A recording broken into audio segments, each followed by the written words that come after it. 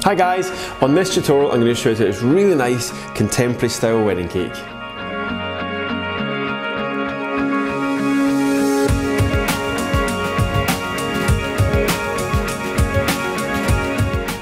So as you can see on this tutorial we're doing lots of different things. Also we're going to be showing you how to ice a really difficult shaped cake to get a really nice neat finish on it, and also how to ganache it actually as well.